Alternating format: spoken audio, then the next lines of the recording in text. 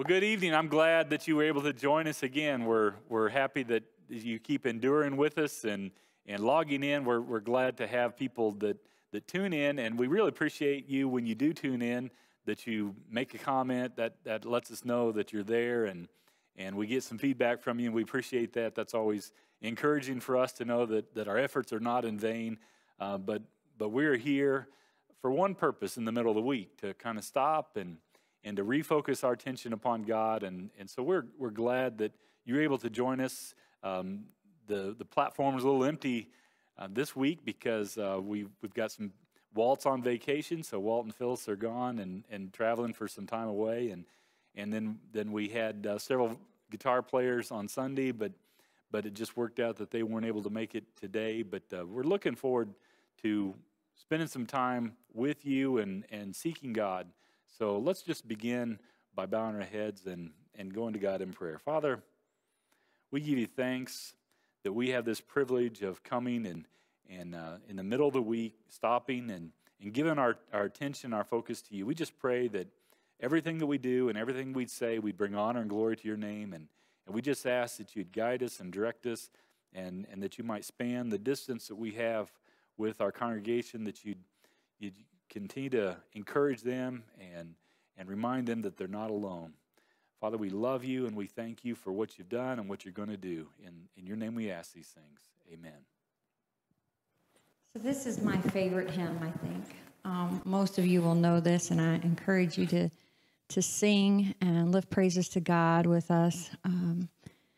It's called How Great Thou Art, and I know you know it, so sing along with us tonight.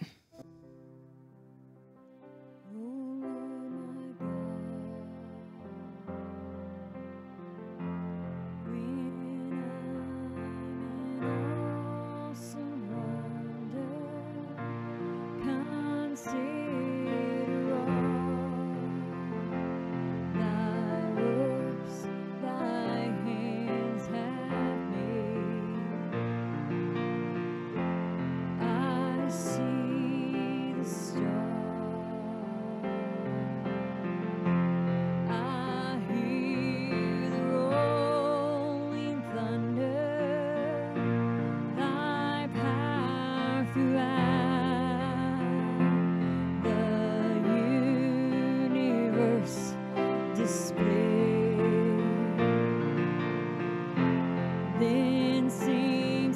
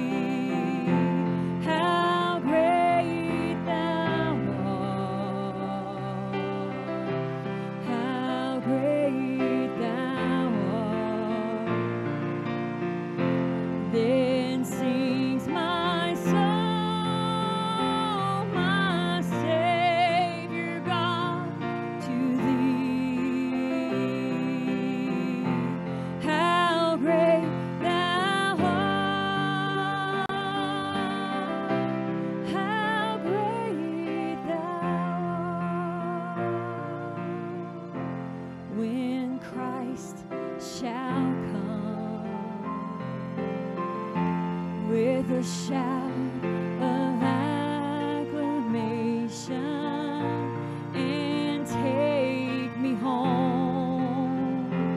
What joy shall fill my heart? Then I shall bow in humble adoration and there proclaim, my God, how great thou art. Then sings my soul, my Savior God, to thee. How great thou art. How great thou art. Then sings my soul, my Savior God, to thee. How great thou art. How great thou art. Amen. And we're just going to continue to lift praises and sing praises to his name because he's so worthy. He deserves all of our praise, our very best praise we can give him, whether it's in the sanctuary, in our homes, in the store. We should always be lifting up our voices and our hearts to Jesus. I sing praises to your name, oh Lord, praises to your name, oh Lord, for your name is great and greatly to be praised.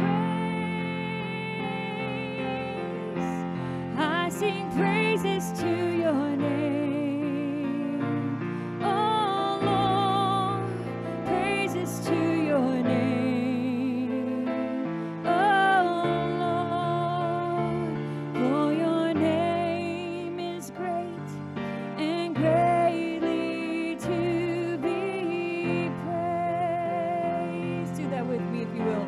I sing praises to your name, oh Lord, praises to your name, oh Lord, for your name is great and greatly to be praised. I sing praises to your name, oh Lord, praises to your name, oh Lord, for your name is great and greatly to be praised.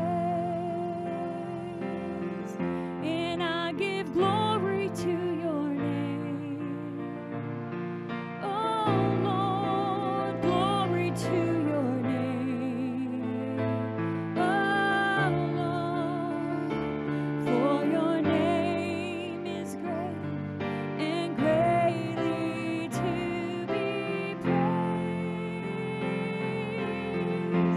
I give glory to your name, oh Lord, glory to your name, oh Lord, for your name is great and greatly to be praised. I sing praises to your name, oh Lord, praises to your name, oh Lord, for your name is great and greatly to be praised. I sing praises to your name, oh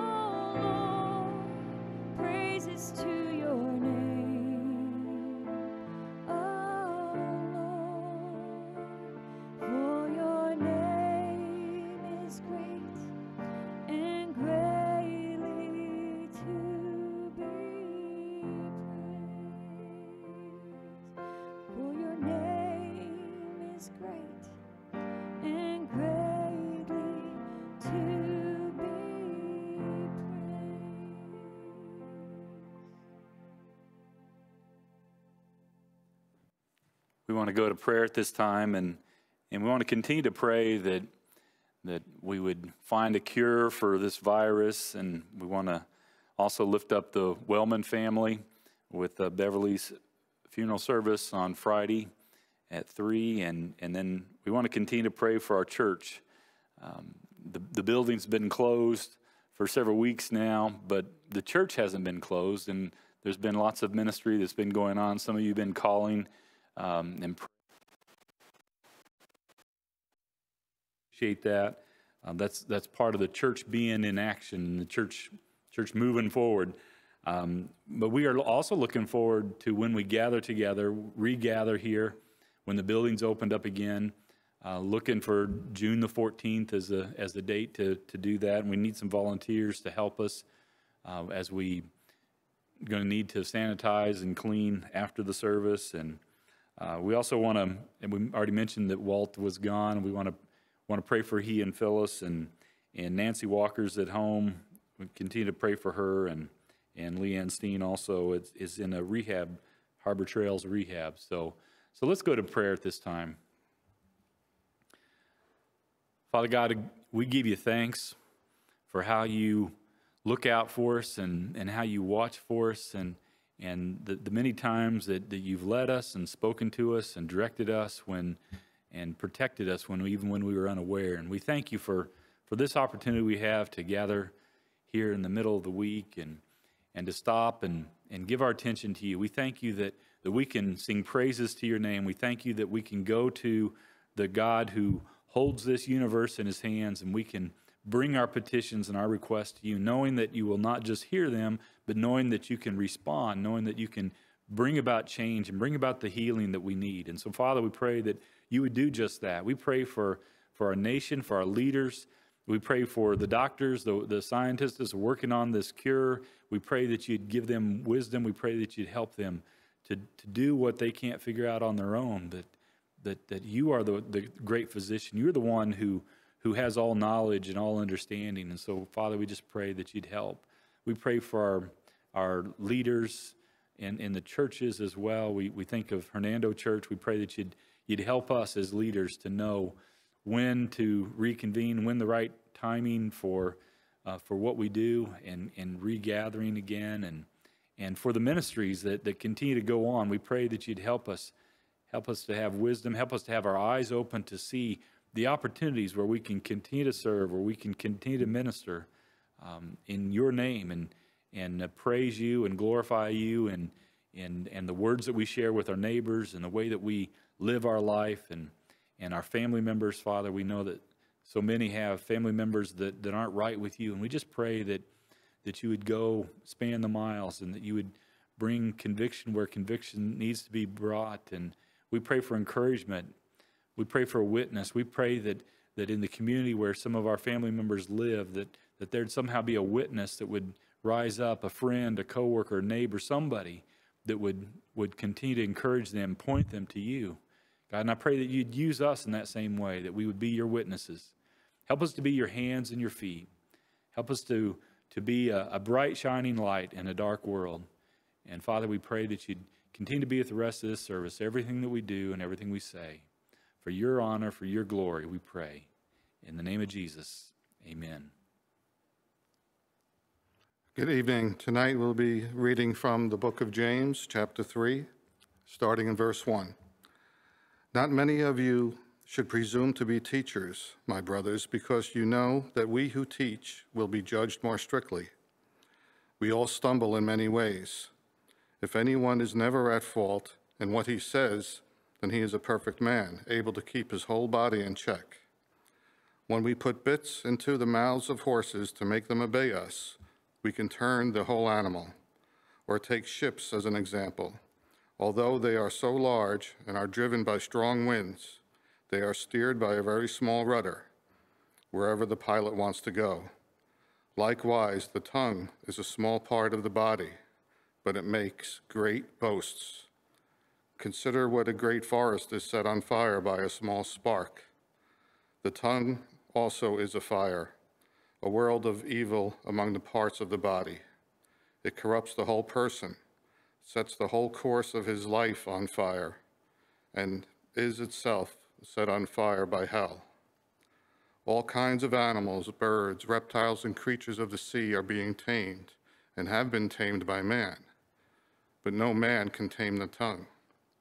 It is a restless evil, full of deadly poison. With the tongue we praise our Lord and Father, and with it we curse men, who have been made in God's likeness. Out of the same mouth come praise and cursing. My brothers, this should not be. Can both fresh water and salt water flow from the same spring? My brothers, can a fig tree bear olives or a grapevine bear figs? Neither can a salt spring produce fresh water.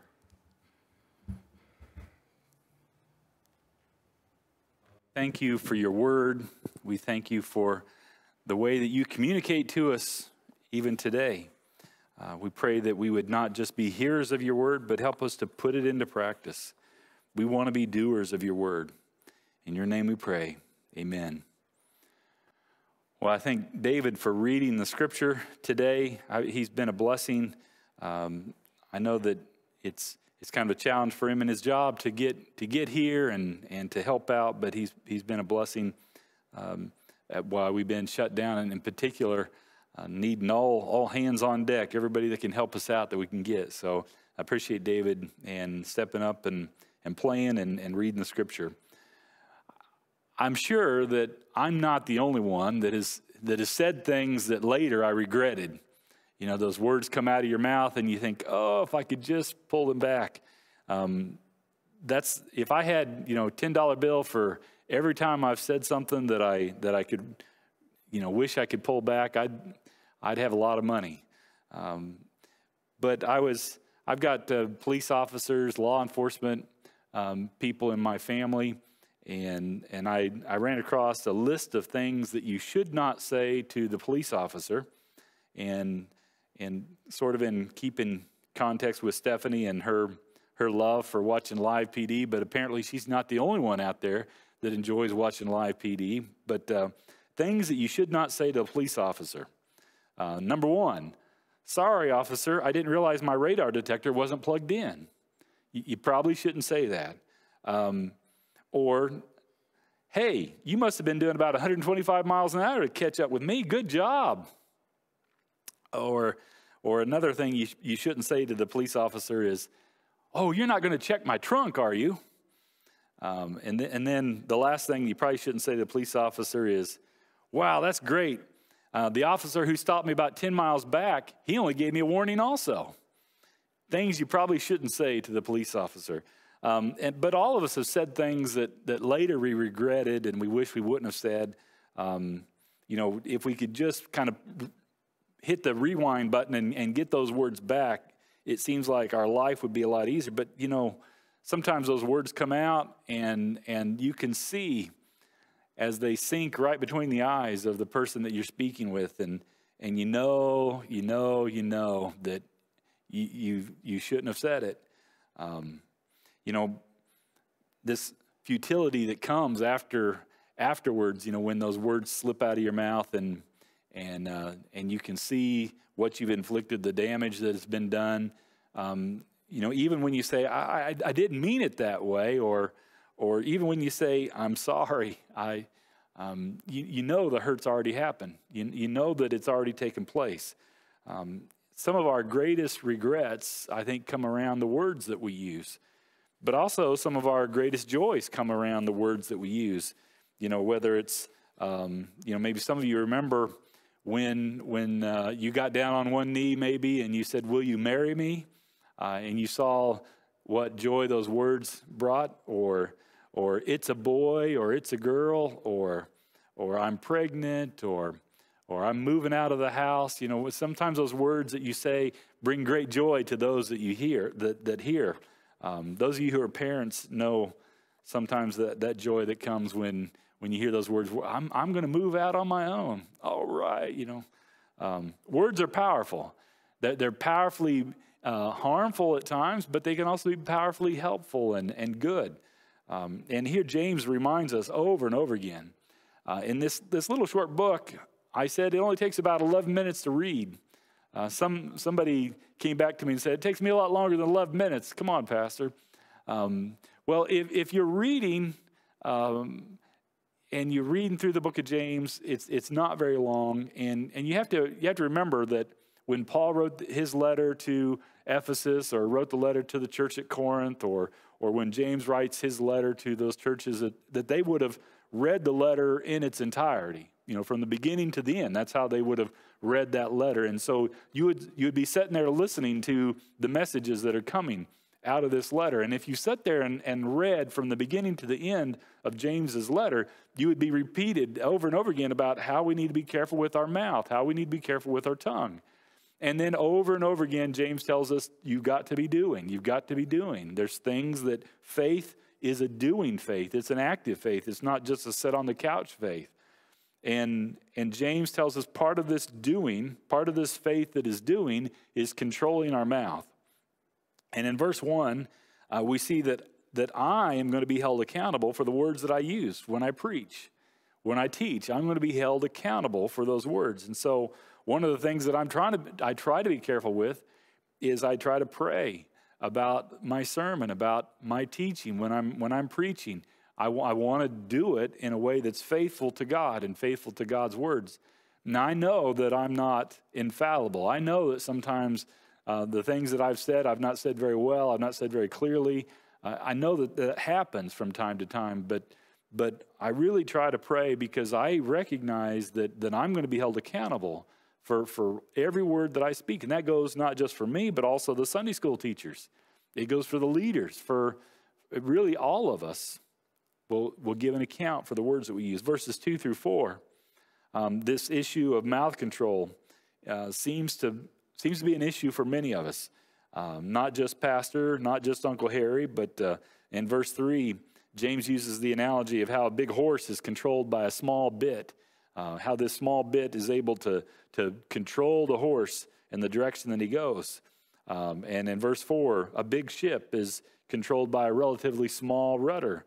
I know that it's amazing to see, some of these big animals and how they're controlled by a word, by a signal. In verse 5, James says the tongue is small, but it really sets the course for our life. And I was thinking about that a little bit. I remember my freshman English teacher, Mrs. Kinney, and she was an older teacher, and a lot of the students didn't like her. But in our high school, we had kind of an older section of our high school building, and it was on the third floor, I think, was our class. And so I had to go up on the third floor, and Mrs. Kinney, I was never, a top student in English and grammar and that sort of thing. So it was a challenge for me. English was a challenge for me. So Mrs. Kinney was one of those older teachers that was pretty stern and pretty strict. And yet I remember the words that she spoke to me. She said, Andy, I think you have some good things to say. When I read your writing, I think you have some good things to say, but you're going to need to get a good secretary along the way if you're going to be successful in life. And I remember those words because I took them as a compliment. In spite of my poor grades I might have been getting in class, I took them as a compliment that there was still hope for me. And I think, when you look back and you think about some of the teachers in your life or some of the mentors maybe you had in your life or maybe even a pastor that has spoken words to you, it's incredible how valuable those words are and how they shape you and direct you and guide you, how they encourage you. Because we certainly can think back at the times we've been broken, when we've been hurt by words that were harmful. Our words and our tongue determine a large part of how we live and the way that we live. I don't know when you see a beware of dog sign, if that gets your attention. As a pastor, one of the things that I try to do is to go follow up on people maybe who are visitors to the church. Sometimes I'll try to write them a note or, connection in some way, shape, or form with them. Well, I remember in Wichita, we had a grandmother who was bringing her granddaughter to church, and she was pretty regular about bringing her granddaughter to church, but she was moving out of town and then was concerned that what's going to happen to my granddaughter? And I told her, I said, you know, I'll go. I'll make sure that we make connection with her and see if we can't give her a ride on the church van. And so grandmother she was pretty happy about that. And so I follow the address, go to this home, and I see a fenced-in yard, and I notice there's a big pit bull out in this yard. And I'm thinking to myself, how am I going to get to that front door and knock on the door? I don't have the phone number of these people. I don't know how I'm going to get in there. And of course, the dog sees me and begins barking and showing his teeth. And I see the beware of dog sign. And so I'm talking to the dog and trying to calm the dog down. I stick my hand out a little bit, and I don't know, I think I had some candy or something that I was going to bring the little girl, and I think the dog smelled some of that candy and stopped barking at me.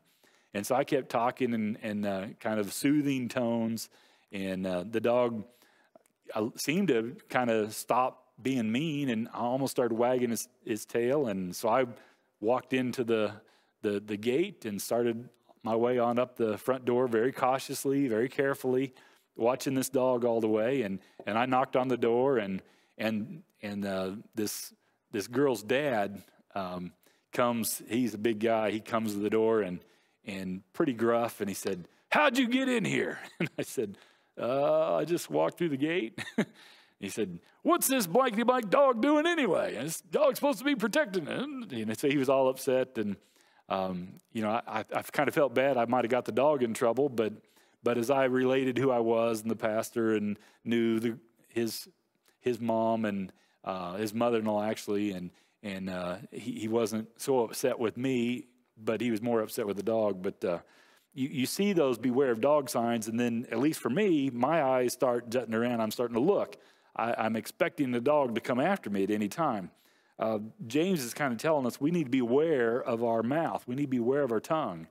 And it ought to put us on guard. We ought to be aware, be watching around the corner. Where's this dog going to come after me? Where's my tongue going to trip me up? Where's it going to get out of line? Verse 6, James says, "Consider the evil of the world. Wars have been started by words. Divorce has occurred because of words. Suicide's been initiated because of words. You can see the harm that words do, for sure."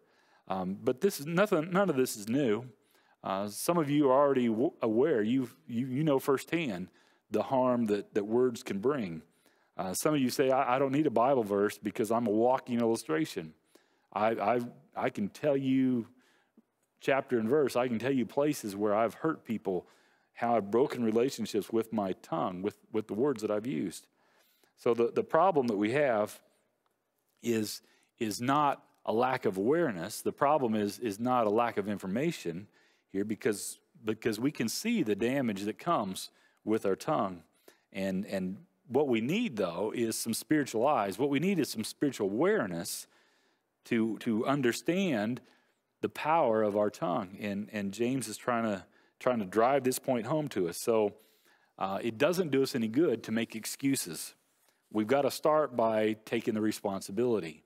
And I've heard all the excuses. I've made some of the excuses myself, and you probably have heard them as well.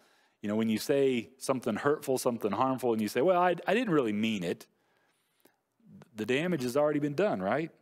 Or you get upset and you say some harsh words to a spouse, and you say, well, I'm just really tired. I didn't sleep very good last night. You know, that doesn't fix the problem, does it? I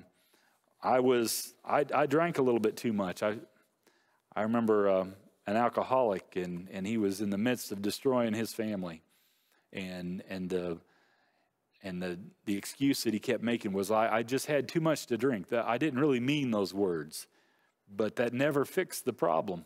It never solved the broken relationship that he was causing. I've seen it in churches where people say, well, I just speak the truth, as if that's an okay response for the harm that they do. I just speak the truth. I'm just being honest. Or, you know, like the umpire, I just call it as I see it. You know, I'm just telling it as I see it. Or I inherited my temper from my dad. Or, you know, that's the way my family talked. Those excuses don't really solve our problem. It's not addressing the problem that James wants to address here. And our tongues can do damage, and James wants to remind us of this. In verse 7, see how all kinds of animals are tamed by lions and elephants and dolphins and whales. We can tame them, but how difficult it is for us to tame our tongue.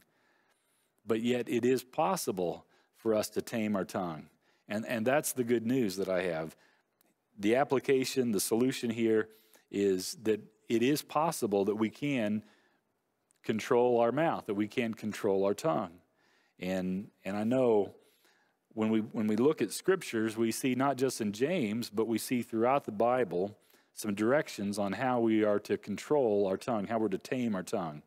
In Matthew, we're reminded, Jesus said, "But I tell you that men will have to give an account on the day of judgment for every careless word they have spoken."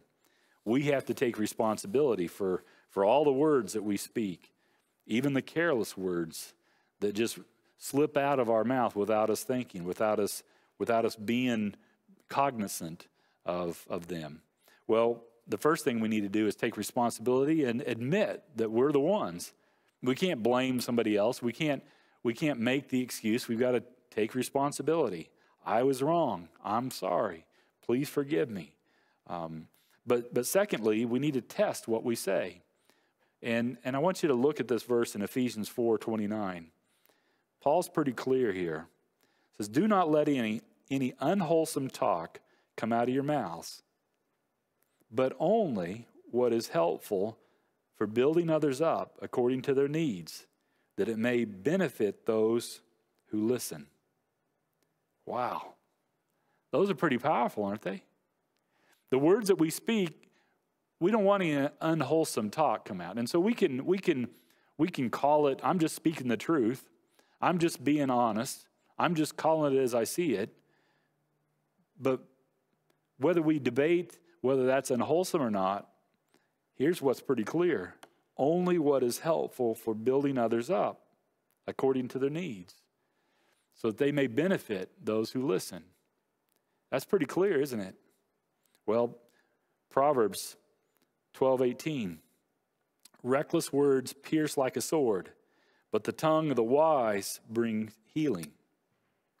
Reckless words come out from the fool, but the wise, their tongue brings out healing. As somebody observed that the reason the dog has so many friends is because he wags his tail more than he wags his tongue. I like dogs, so I like using dogs for an illustration. But how often are we talking when we should be looking for ways to encourage and to heal and to build others up? Proverbs 21:23. "He who guards his mouth and his tongue keeps himself from calamity." So be on guard. Watch. Beware of the dog. Right? Beware of our tongue. Be on guard. Guard your mouth. The disciples of Jesus, we need to take these words of Jesus in Matthew 12 serious. Matthew 12:36 and 37. "I say unto you, that every idle word that men shall speak, they shall give an account of on the day of judgment. For by your words you shall be justified, and by your words you shall be condemned." How powerful are our words according to Jesus? These are not my words. According to Jesus, how powerful are words? Our words are what's going to justify us. Our words are what's going to condemn us. We need to be on guard with our mouth, with our tongue, with the words that we use. Only with the help of a gracious, merciful God can we control our tongue, can we tame our tongue. It's only with the help of the Holy Spirit. It's only with the help of the fire of God that purifies us from the inside out can we see change take place with the use of our tongue and with the use of our words. James has given us a warning here. Our tongue can do great damage. It made me think of the old Smokey the Bear ads, only you can prevent forest fires. You think these little sparks can set a whole forest on fire. Well, James is reminding us of that same thing. Our tongue can be very damaging. But it's also a reminder to us that it's only God, it's only through his Holy Spirit, it's only through the grace of God can we tame our tongue and we keep it in check and in control. And instead of causing damage and inflicting harm upon people, we can build others up. We can do good. My prayer is that the Hernando church would be a church not filled with gossip and hurtful words and cutting others down and insulting others. My prayer for the Hernando church is that we would use our tongues to build others up, to encourage one another, to share the good news of Jesus Christ. That's my prayer. And I think Crystal and David, they're going to come and lead us in a closing song. And I pray that you would make this song your prayer, Refiner's Fire. Purify my heart, let me be as gold in precious silver. Purify my heart, let me be as gold, pure gold, refiner's fire. My heart's one desire is to be holy, set apart for you, Lord. I choose to be